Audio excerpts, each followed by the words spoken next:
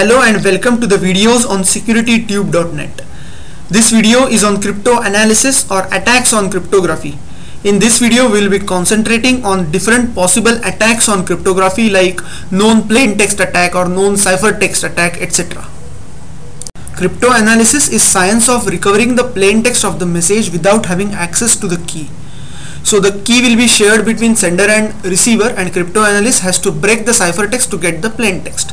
The assumption behind this statement is cryptoanalyst has complete knowledge of the algorithm and its implementation, and whole security should reside in key itself, and the algorithm should be open or algorithm should not be secured. So security is in key and security is not by obscuring the algorithm. These are the possible attacks on cryptography.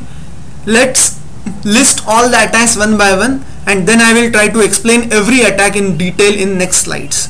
So these attacks can be cipher text only attack, known plain text attack, chosen plain text attack. The meaning of all this attack is very much intuitive with the name itself. Next can be adaptive chosen plain text attack, then chosen cipher text attack, chosen key attack, and last can be rubber hose or cryptoanalysis or bribery, etc. Very important attack is cipher text only attack. In this attack, cryptographer has a knowledge of n number of cipher text packets only, and he has to find out either the plain text of those cipher text packets or even better the key itself. So given is cipher text of the many messages encrypted with the same key. So he knows C1, C2, Ci. So actually C1 is EK of P1, EK of P2, EK of Pi, etc. So his task is to find the plain text of these messages, means he has to find out P1, P2, Pi, or even better a key itself. So the key EK, the key with which the encryption is done, he can find out a key, or even the next plain text is also okay. Next attack is known plain text attack. So along with the cipher text, he knows corresponding plain text message as well. So he knows P1 C1, P2 C2, and so on up to Pi Ci. Now C1 is actually a function of EK P1, so he knows C1 as well as P1. So his task is to find out this K. So the task is to find K or algorithm to find out Pi plus 1 from Ci plus 1. So given cipher text, he should be able to find out plain text for next messages. This is the next version of the last attack, that is known plain text attack. This is chosen plain text attack, so he has a control on plain text. So along with knowing plain text and cipher text, he can choose the plain text that gets encrypted. So he knows P1 C1, P2 C2, Pi Ci, where P1 P2 Pi can be chosen by the attacker, and this chosen plain text gives more control to attacker. Again, the task will be again to find out the K key or the algorithm to infer Pi plus 1 from Ci plus 1. This is slight improvisation of the last attack, that is chosen plain text attack. It is adaptive chosen plain text attack. So along with plain text cipher text pairs, choosing of plain text option, he can modify the plain text choice depending upon the result of previous encryption.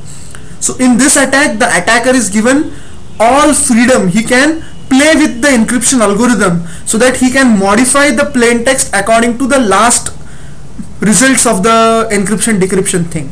So he knows P1 C1, P2 C2 up to Pi Ci, where P1 P2 Pi can be chosen, and at his will he can change the plain text as well. Again, the final task is to find out key or to infer Pi plus 1 given Ci plus 1. With chosen cipher text attack, upon all these attacks, it is very interesting attack, because in this attack the attacker can choose the cipher text. In all previous attacks we used to change the plain text, or we had some control, we can modify the plain text. In this attack, attacker can choose the cipher text. Of course, attacker has access to decrypted plain text as well.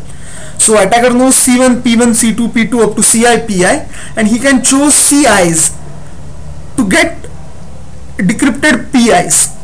Again, the final task is to find out the key. The typical application can be in public key cryptography. Say I am accessing some banking site, so I can give different encrypted pages to my browser, and my browser will decrypt all those pages. So I know, or I have access to encrypted pages as well and decrypted pages as well. So with this knowledge, can I decrypt the key, or can I find out the key, is the challenge in this chosen cipher text attacks. And my favorite thought, those who claim to have an unbreakable cipher simply because they themselves cannot break it are either genius or fools, and unfortunately there are more of the latter in this world. Thank you for now.